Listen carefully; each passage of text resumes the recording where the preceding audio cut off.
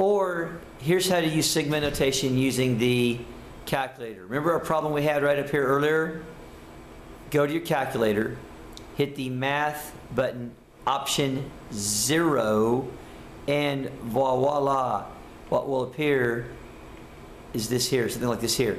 And what you do is you're going to put in x equals 1 here. You'll put a 3x in this box. There'll be another box up there that you have to put a 5 in. You have to arrow around, and when you hit enter, it will give you 45. Or if you use the calculator on this particular problem, math button option 0.